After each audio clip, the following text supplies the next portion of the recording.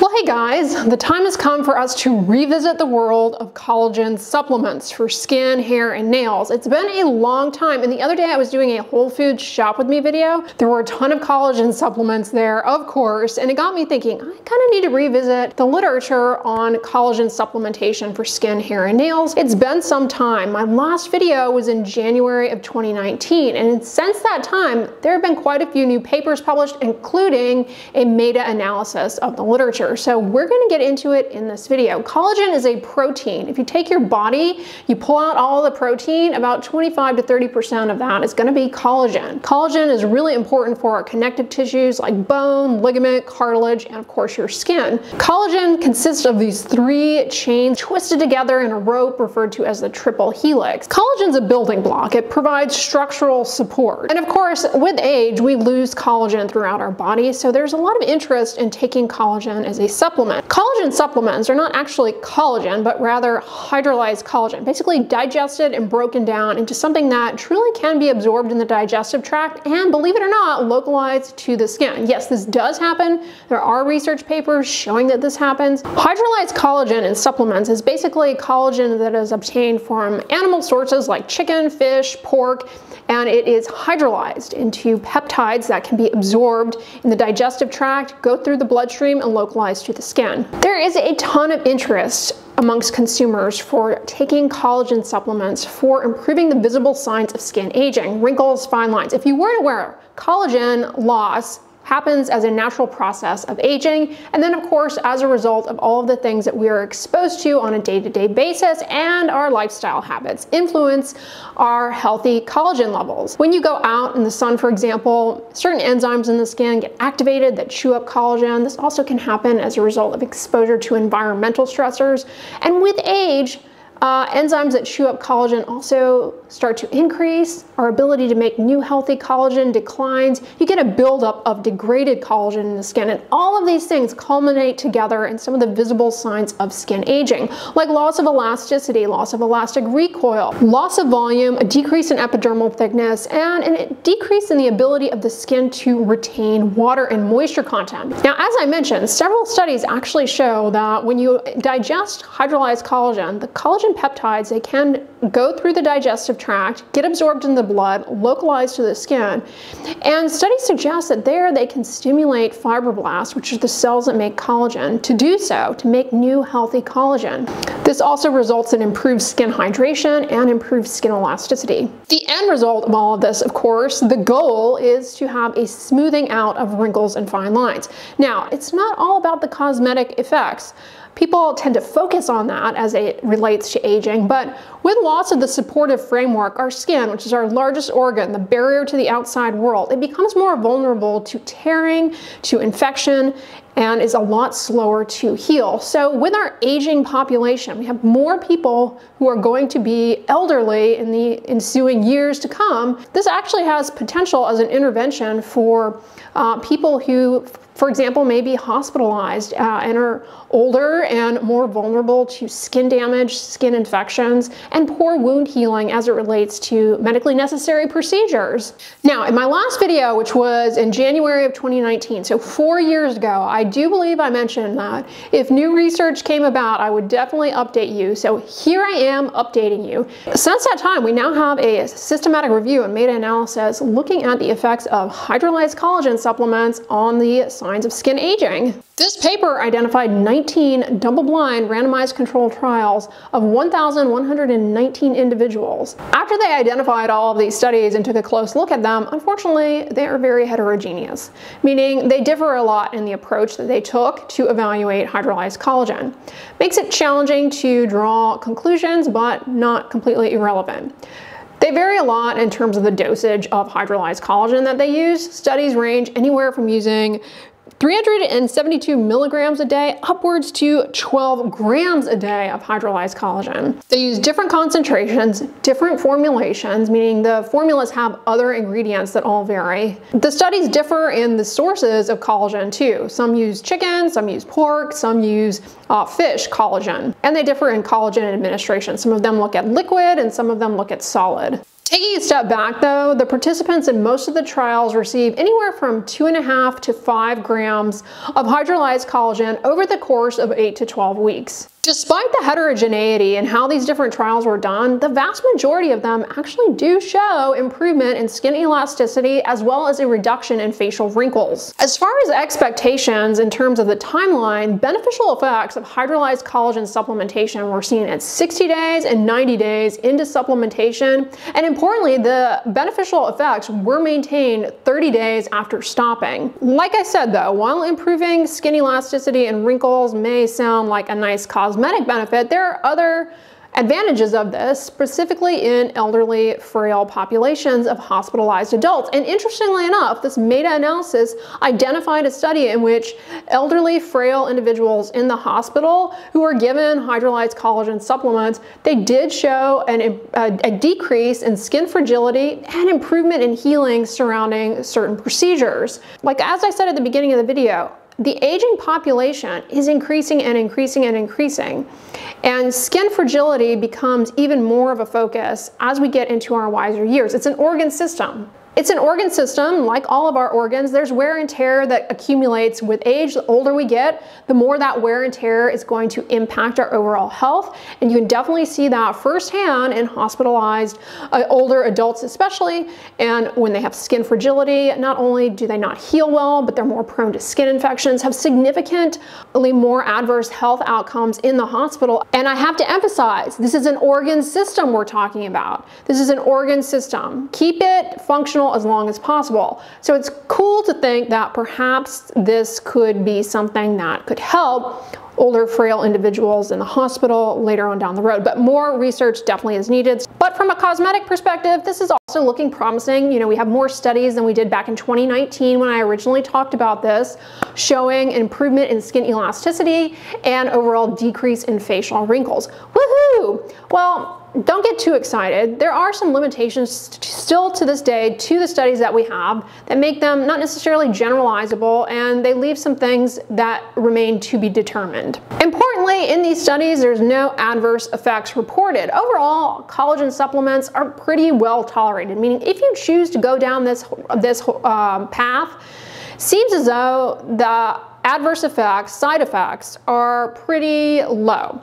In the studies, none were reported, but we do see people developing some adverse effects, namely around digestion, diarrhea, upset stomach, heartburn, and in some cases people develop headaches. Now, if you have allergies, say to fish, you need to be very careful going down the path of collagen supplements because a lot of them are derived maybe from fish or pork, something you might be allergic to. So you have to really be careful in that case that you're not getting a collagen supplement that is derived from an animal that you are allergic to. It's also important to point out that we don't have any research looking at collagen supplements in pregnancy or in breastfeeding. So we don't know if collagen supplements are safe for women who are pregnant or breastfeeding. Now, from this meta-analysis, something that was interesting, one study showed no improvement in skin hydration with collagen supplements, but this particular study actually looked at the underside of the arm, whereas most of the other studies are looking at areas like, say, for example, the crow's feet, where we typically get wrinkles. And this is interesting because the underside of the arm is relatively protected from external factors that lead to extrinsic aging, like radiation and pollution. The underside of our arm gets a lot more protection. It doesn't see as much sun, and maybe the effects of collagen supplementation are going to be more dramatic, more noticeable, have a bigger effect in areas where you have a lot of sun damage or a lot of exposure as a whole to environmental stressors that contribute to extrinsic skin aging. There are still a lot of limitations though to the studies that we have. Most of them are using commercial preparations that unfortunately are not just hydrolyzed collagen. They have other things like vitamins, minerals, antioxidants, for example, coenzyme Q10 and or hyaluronic acid. All of these other ingredients in these supplements could be influencing the outcomes or maybe exhibiting synergy with the hydrolyzed collagen. The other thing that's very difficult to tease out or say for sure from the studies that we have is, does the impact that we're seeing in terms of skin elasticity and improvement in wrinkles, does that really have anything to do with a true change in the collagen in the skin? Yes, we know that these peptides can make their way to the skin, but do we really have good proof that in human beings, the localization of these peptides to that part of the skin is actually meaningfully impacting the collagen? Yes, these people show improvement in wrinkles and improvement in elasticity, but is that merely due to improvement in skin hydration? You see, a lot of these studies, the majority of them, don't actually take skin biopsies. And for that reason, there's no histologic evidence at this point really to robustly say that these supplements are leading to meaningful change in the dermal architecture. It could merely be improvement in skin hydration. We see similar outcomes with some other dietary supplements, which I have a video on, and maybe I'll update that video. Namely, oral hyaluronic acid supplements have been shown to improve skin hydration and smooth out wrinkles. Likewise, ceramide supplements have been shown to improve skin moisture content. So are all of these supplements really just improving skin hydration because maybe the subjects are just taking in more water as a result of taking supplements on a daily basis? Since the publication of the meta-analysis looking at all these different studies, there is a newer randomized control trial of hydrolyzed collagen supplements that actually looks at echogenicity of the deeper layers of the skin using imaging techniques and shows an improvement in dermal thickness. So that's promising that it is truly actually doing something, but again, more research is needed. And this was observed again 90 days into hydrolyzed collagen supplementation. So that's wrinkles, fine lines, skin elasticity, skin fragility. Do hydrolyzed collagen supplements do anything for our nails? So many collagen supplements will claim that they are helpful for your nails. Is there any truth to that? There actually has been one small study that looked at people, women specifically, who have objective signs of brittle nails and who report having brittle nails. The women's ages ranged anywhere from 26 to 50 years of age. So they took 2.5 grams a day of porcine collagen peptides from a pig. After 12 weeks, they had a statistically significant increase in the nail growth rate compared to baseline, and importantly, that increased nail growth rate continued as they continued to take the collagen supplement. They also had a self-reported improvement in brittle nails, and they had a decrease in nail breakage. Not the most rigorously done study, but promising. More research is needed to say to what extent, if any, taking collagen supplements are going to be beneficial for your nails. I see a lot of people sing the praises of collagen peptides and collagen supplements for hair growth. How does that make any sense though? Your hair is not made out of collagen, it's made out of keratin protein.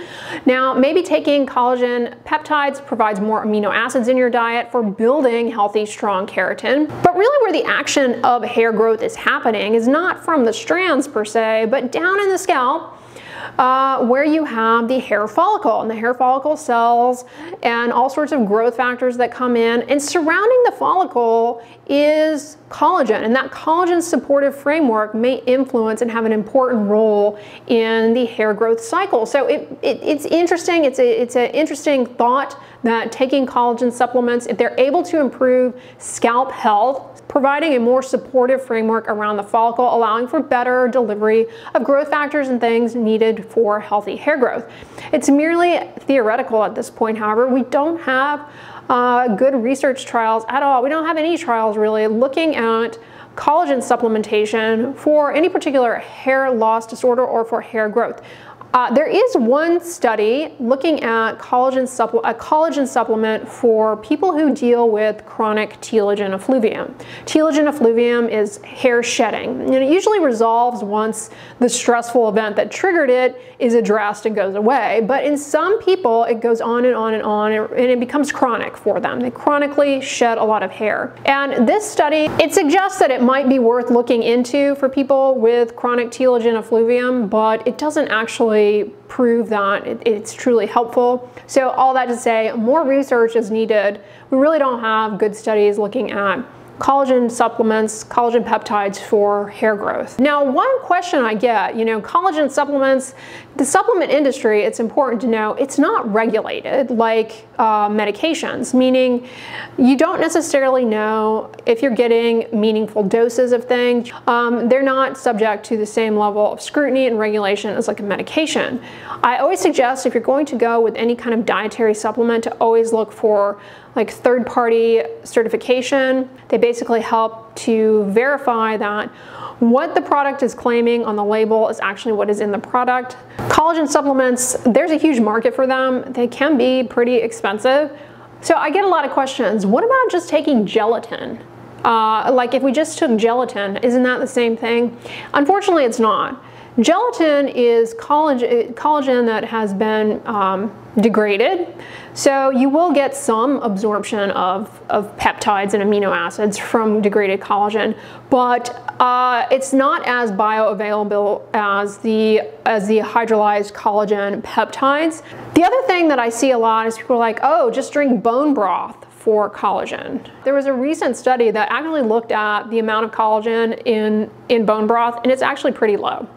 It's not what people are hyping it up to be. You're unlikely to get meaningful levels of collagen peptide from bone broth, and by meaningful I mean comparable to what has been used in these studies suggesting improvement in wrinkles on the face and skin elasticity. You're not going to get the dosages that they got to. And as a reminder, the doses range anywhere from 372 milligrams a day to 12 grams a day.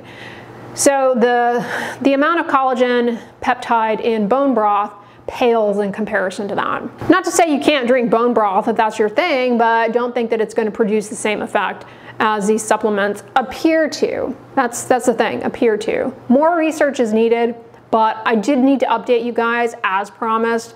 There are more studies out there. Let me know in the comments, do you take collagen peptides?